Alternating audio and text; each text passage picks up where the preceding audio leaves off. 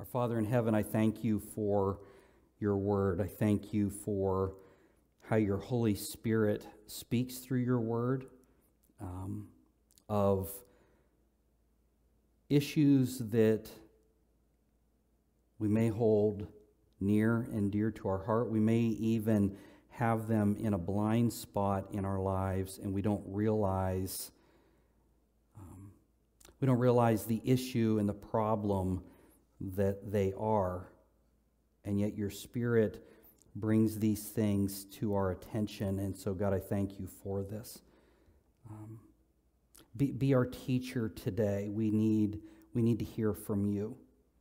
And we thank you collectively, God, for all that you have done and how you have been teaching us through this first book of the New Testament. We ask, God, today that you would anoint this time with your Spirit. May he be our teacher. And in this we give praise and glory to your Son, Jesus. It's in his name that we pray these things. Amen. Retaliation. I did a little bit of looking and reading about some situations in history of retaliation. If you think, probably some of you can think of movies that you've seen where something happens to an individual and they end up retaliating against the bad guys and bringing justice, probably not in the way that it should be brought, but it makes for a good movie. Or it makes for a movie. Maybe it's not a good movie, but it makes for a movie nonetheless. One of the stories I heard was a gentleman from Colorado. This was not that many years ago. A gentleman from Colorado had property that apparently was the subject of a zoning sale repositioning within the community, within the town. And somehow a concrete company had bought the property, which made it nearly impossible or impossible for this man to use his property the way he had previously been doing. And his request for help from City Hall and from the police to stop this from happening fell on deaf ears. The individual, the man, was a welder, and during the course of time, he bought a bulldozer and began to weld onto this bulldozer and repurpose it into a tank.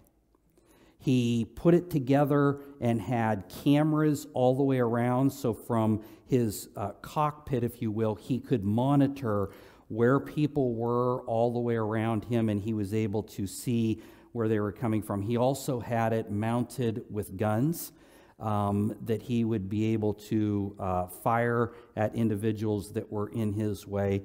And when the time came, he sealed himself inside and began driving around the town.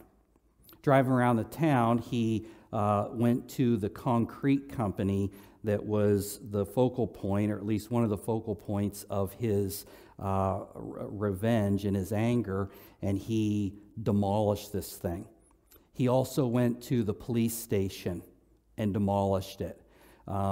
One guy had a road grader that he pulled up and tried to block this guy off from going any further into town. And when the guy saw it, he turned his tank around and started after the road grader. And the road grader guy was like, well, this was a dumb idea. And he turned around and bolted, and there's video of this bulldozer tank just picking this thing up and kind of flinging it around at will. He went to City Hall and demolished it. He went to the mayor's home and demolished it. When it was all said and done, he took his own life. The damage was over $7 million in this town. When we think of retaliation and trying to get back at those people who have done us wrong, who have said something or acted in a way against us that we feel is incorrect, and we decide to take it into our own hands, that's a dangerous place to be. And so as Jesus is talking here in this passage, we begin with familiar words of Matthew chapter 5, verse 38, where Jesus says, "You have heard that it was said." And remember what we said last week, that when you hear something again and again and again, it gets embedded and imprinted in your heart and in your life, and you begin to live this way. "You have heard that it was said, an eye for an eye and a tooth for a tooth." There is within the law, the Mosaic law, there is the opportunity to bring about justice through retribution, to right a wrong that has been done to an individual. And we call this the law of retribution. It's also called lex talionis. Lex talionis. And lex talionis is the law of retaliation, whereby a punishment resembles the offense committed in kind and degree. It was instituted to curb evil because of the hardness of men's hearts, so the expositor's Bible commentary says. It was designed specifically to take vengeance out of the individual's hand. It was to take vengeance out of the individual hand. It doesn't mean that wrongs weren't righted. It just took it out of my hand coming against you because you have wronged me. If we think about that for a minute, that makes a lot of sense, doesn't it? Because if you've wronged me, say, slapped me, as the passage is going to say, I may have my feelings hurt. I may even sting for a little bit, and my response probably won't be in kind. Can I get an amen on that? We're way more likely to say, "You pushed me, I'm going to knock you on the ground." It goes like this, and all of a sudden, it escalates into a fisticuff. And what happens is, so often, we end up taking things into our own hand, and we don't do it in a manner of justice. We do it in a manner of retaliation, a manner of revenge, and it never is a good thing. We read about this law of retribution, or the lex talionis, in a couple different passages. Exodus chapter 21, verse 22 through 25, in Leviticus 24, verse 19 through 20, and Deuteronomy 19:21. I'm going to read the first one because it was a little bit lengthy and I didn't want to use a bunch of extra slides. Just listen to Exodus 21. The Leviticus and Deuteronomy, I have slides on those. If men fight and hurt a woman with child so that she gives birth prematurely, yet no harm follows. So she gave birth prematurely, but there was no harm. No harm that was done. He shall surely be punished accordingly as the woman's husband imposes on him, and he shall pay as the judgment determines. But if any harm follows, then you shall give life for life, eye for eye, tooth for tooth, hand for hand, foot for foot, burn for burn, wound for wound, stripe for stripe.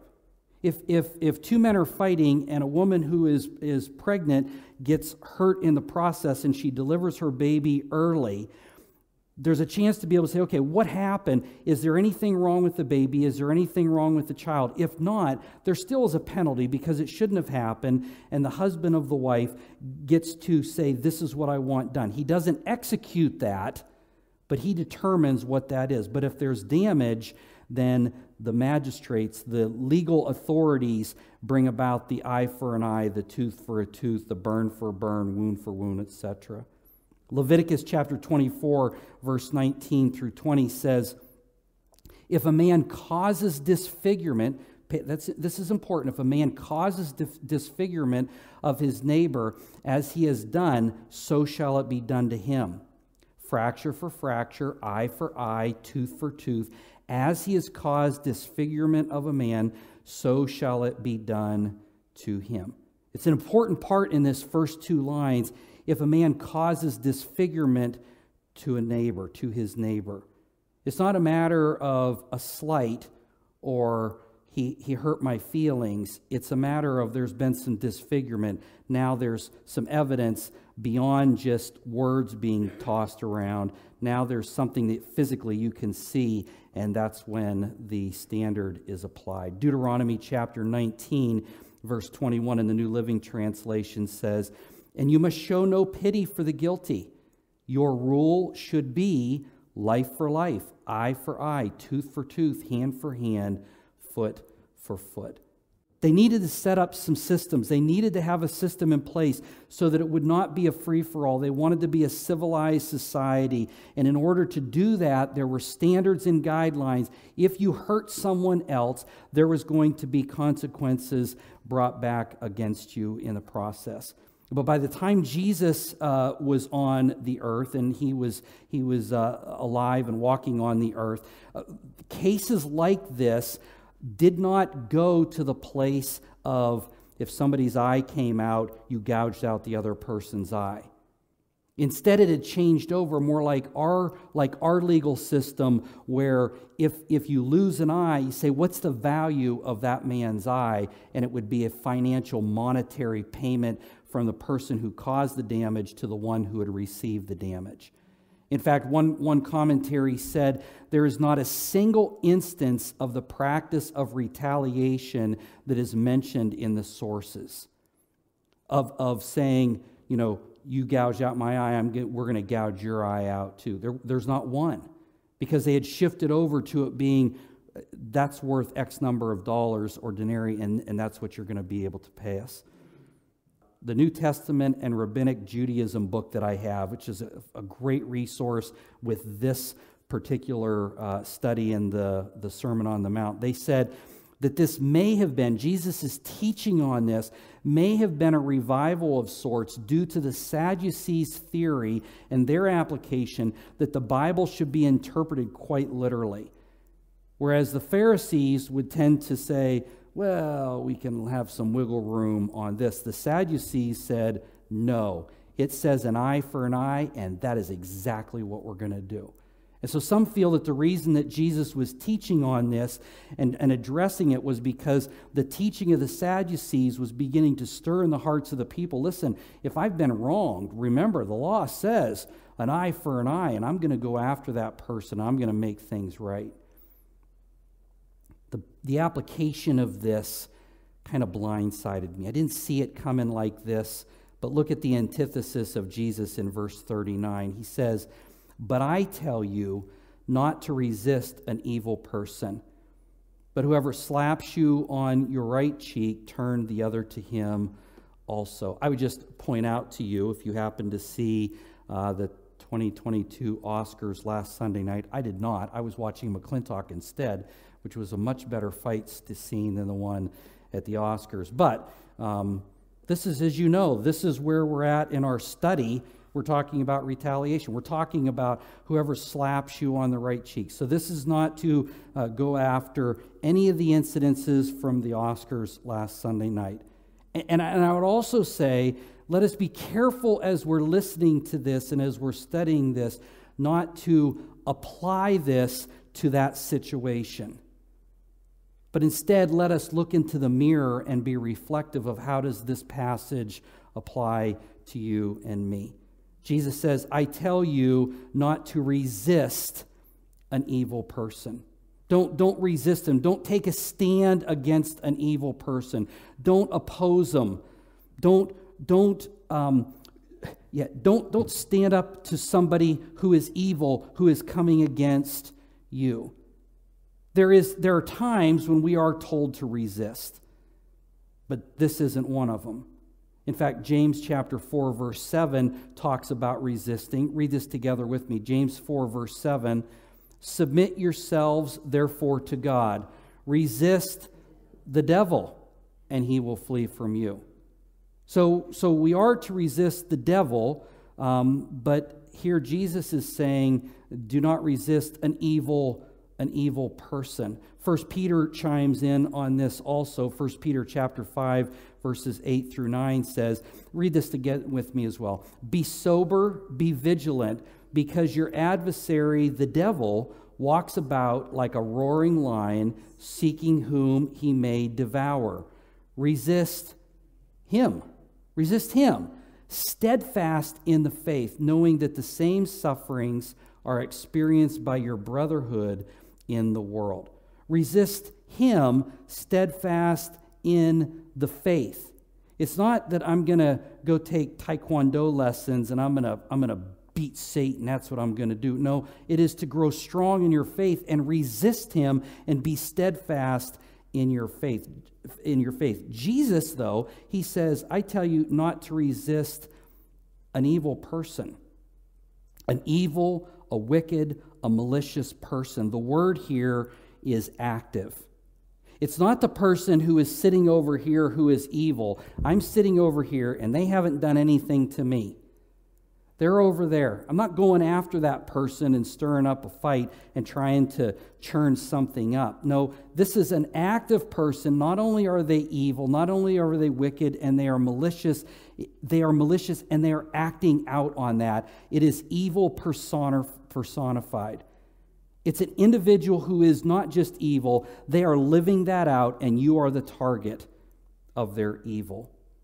He says, I tell you not to resist an evil person. Some people say that this is a passage that, Jesus is saying you need to sit back and allow somebody to beat the daylights out of you and just let them do it and it's no big deal. I don't think that that's what he's saying here.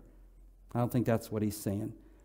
He says to them instead, he says, but whoever slaps you on your right cheek.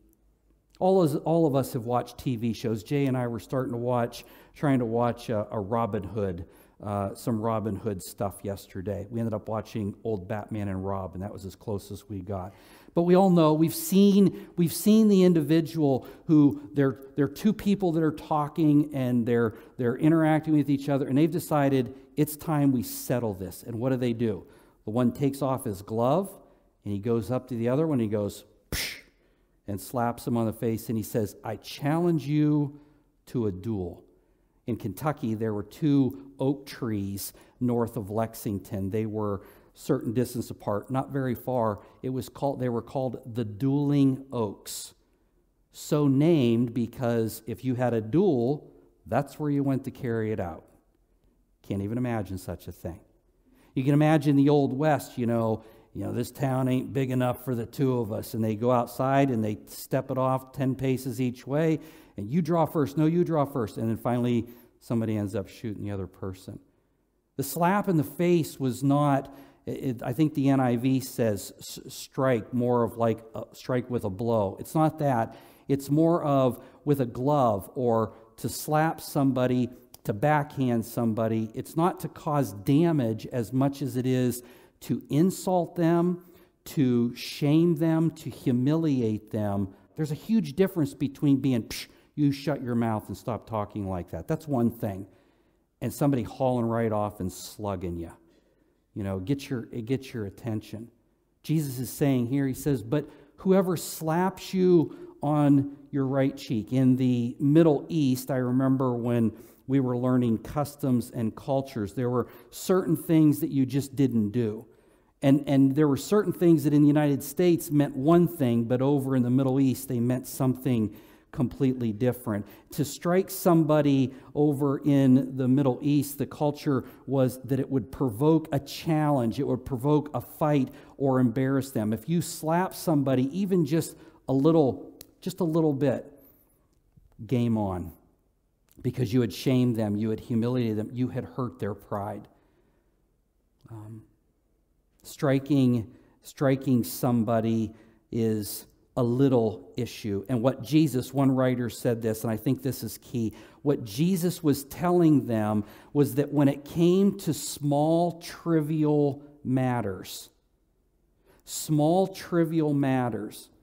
where somebody has cursed your name in public, when somebody has spoken ill of you that was not kind and not true, when somebody you're driving down the road and somebody has cut you off, maybe you were in their blind spot and maybe they just were being mean, but no damage was done. Well, they could have. No damage was done.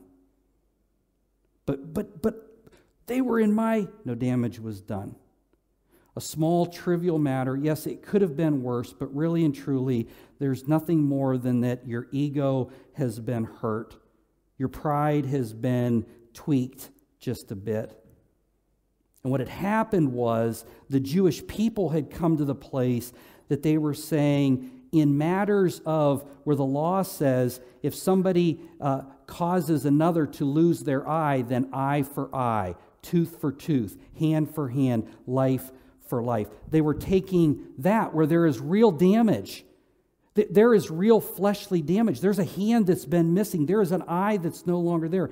They were taking that principle and they were applying it over here when somebody would say something about them and slight them, and they would say, I've got the law and I am justified, and it is an eye for an eye. And what happens? All of a sudden, well, if you said that about me, I'm going to say that about you, and all of a sudden it escalates again. Does that make sense?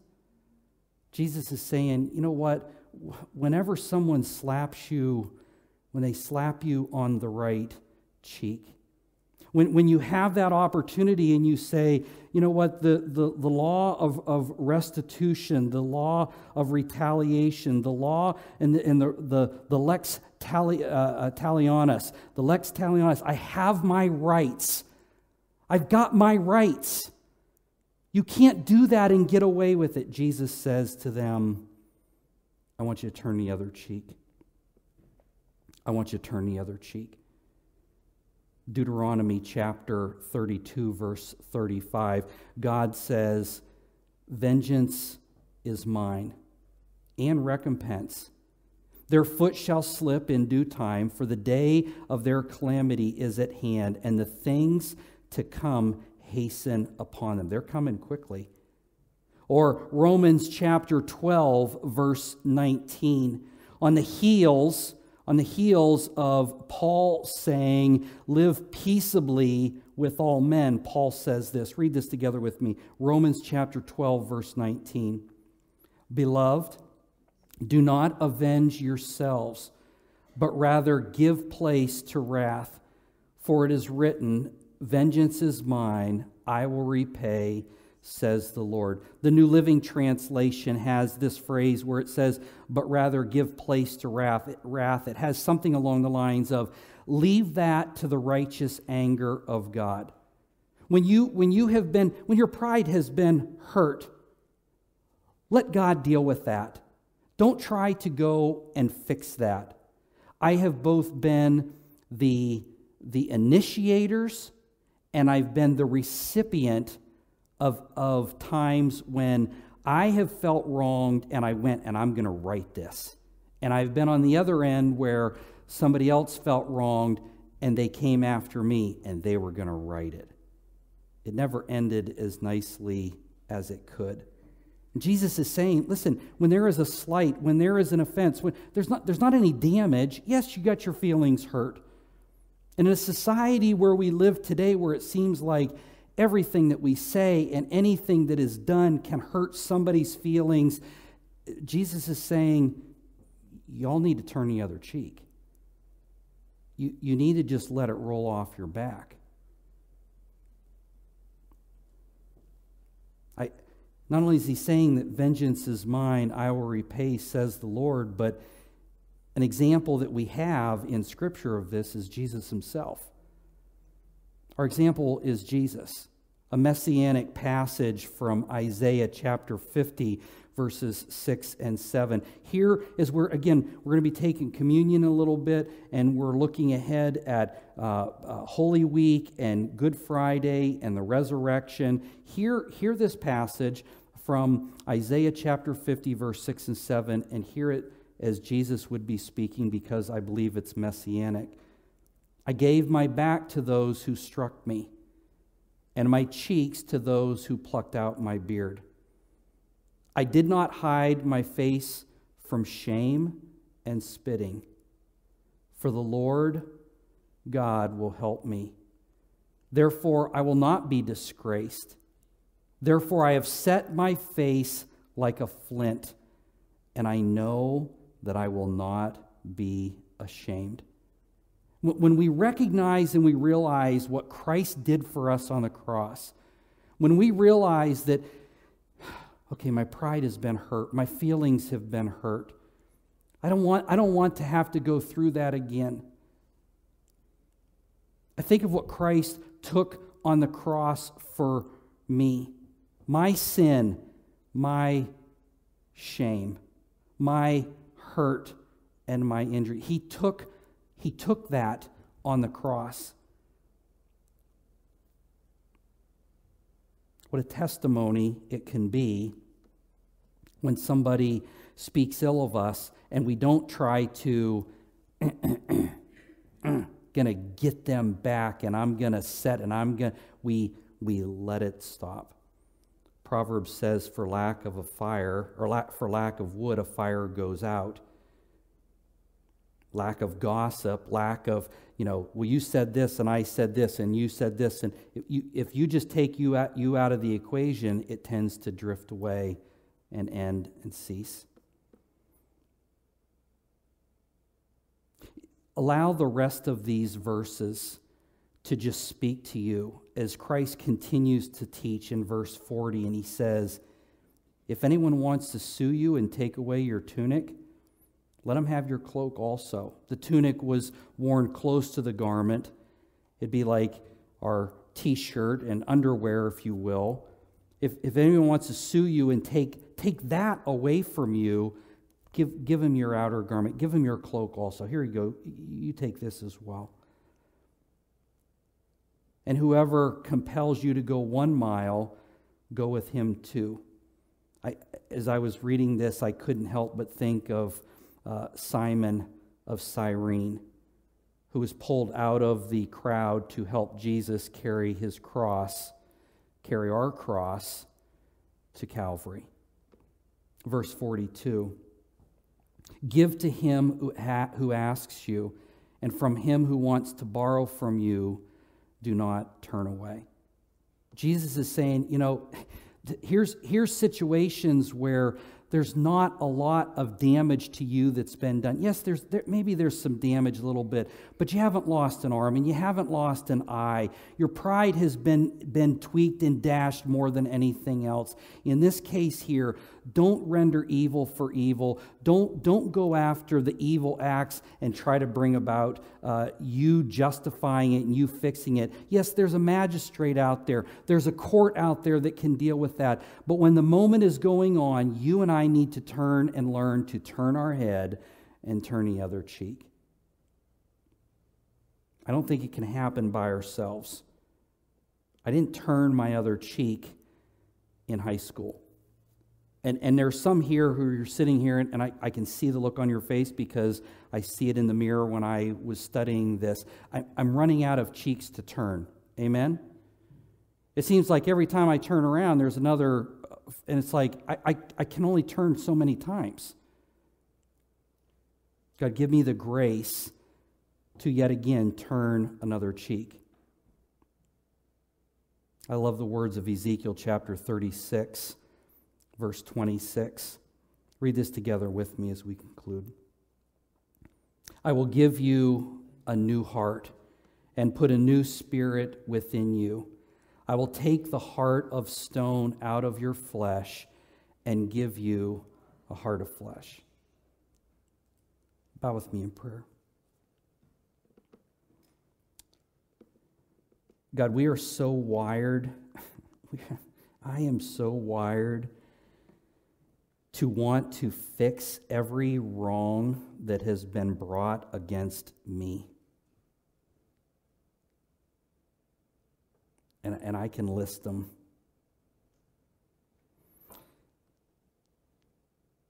God, put in me a new heart.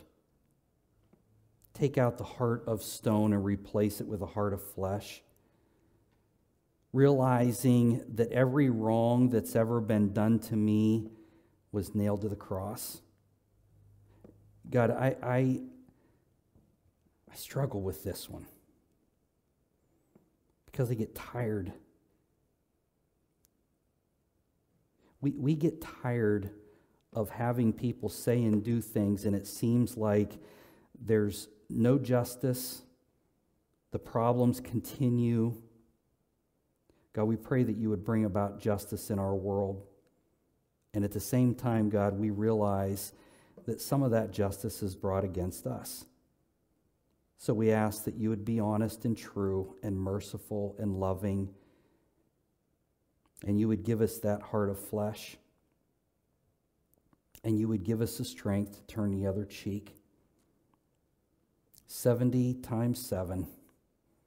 To not be tender, not be overly sensitive, that every time somebody looks at us the wrong way, we get our nose out of joint. God,